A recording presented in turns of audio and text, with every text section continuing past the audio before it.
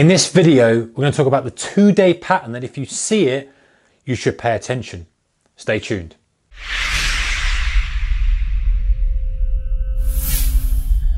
Hey traders, a very warm welcome to you. So this is a pattern that occurs over 2 days. It's one of my very favorite trading patterns, and you can see I'm getting excited because I'm shaking my hands like this.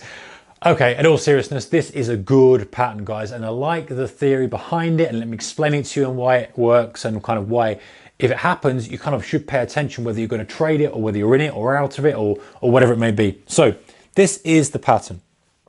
Let me pick a pen here. Okay, so we have this kind of scenario, right? We have a couple of days where the market's pushed up, and then we get a good, solid, strong green day that breaks out of a key level. Now, this is important. There's got to be eyeballs on this. So we've either got this scenario here where we break above a key level, or we have this scenario here. I'm going to put that as number 2, put that as number 1, number 2, where we gap up because of news.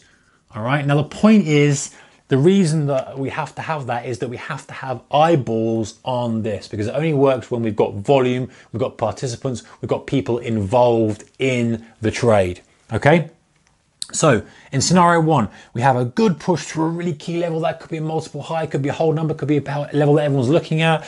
Great. We close the day at highs on the green. Maybe we shouldn't have much of a wick here. A solid one's a bit better, but you get the point. The idea is that it's a nice, solid, decent candle as opposed to one with a wick. I'm going to change that because that's what we really want to see. We want to see those big, solid bodies there. Closing at highs, everyone's happy, everyone's piled in. If I can speak properly, the breakout buyers have bought it here. The guys who have bought it here, everyone's happy. The next day, we gap up, everyone is happy, all the bulls are happy. Off we go to the races, we're going to rip up to highs. Bang! Tables turn, supply demand shifts immediately. Wow, we take out highs and we smash through. The important thing is we smash through this prior day's low. That's the key level we're watching. Actually, that's the low there, isn't it? The key level we're watching is that prior day's low, and we close below it. Boy, if you see that, you need to pay attention to this chart pattern, because this is very likely to continue for a little bit longer because of that change in sentiment that's just caught out so many people. Same with point 2. We've gapped up on news. Maybe it's earnings. Maybe it's something bullish on the market. Who cares? Who knows? We're traders. We're not economists. The thing gaps up. It moves up. Closes at highs. Good volume. Everyone's happy. News articles perhaps around it. All this bullish mania. The next day we take out the high. But no, we reverse and we come down and we close at the lows. We close under the prior day's low. We've taken out the high. We've sucked all in people who have bought that breakout. We've sucked all in people who have bought this gap up. We've sucked in people who have bought this breakout from this resistance area here. No matter what it is, we've got people on board it and we've undone it. So we have confusion. We have people saying, hey, what's going on? This is a breakout. We closed at highs. It was all looking good. Now we're reversed. We've got confusion because we've got good news. Everything's looking fantastic. We gapped up. We pushed the highs and reversed. We're taking advantage of that confusion. This is really what it looks like on an intraday basis. If we were to look at a 15-minute chart, we would see this. This coincides with this move here. So the first day, the gap up, we haven't put a gap here, but you get the point. Good rally, good strong candlestick, green, good, solid, all the tick boxes we've got for the bulls.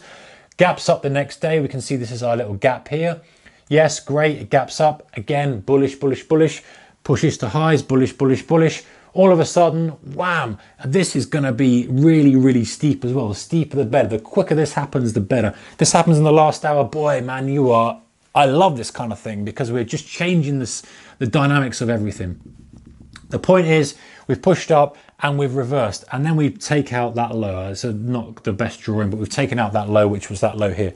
So if you see that 2-day pattern, pay attention. Because why do we pay attention? Because the chances of us going lower after that are pretty high in my experience. Do your own research, do your own checks, and again, no advice, all that kind of stuff. But it's something to look out for. Why? Because it's that instant change of supply demand or sentiment that we get that just confuses people, catches people out. maybe there's some sort of trigger to that. Maybe there's some sort of other news that comes out, whatever it may be. The point is everybody's already in. It's just changed things so quickly that it catches people out, that it offers us opportunities as trader. All right, guys, that's the 2-day pattern. If you like it, give it a thumbs up. Don't forget to subscribe. If you haven't yet already, or at least consider doing so, comments in the comment section below. Take care. Keep the risk managed. Bye-bye.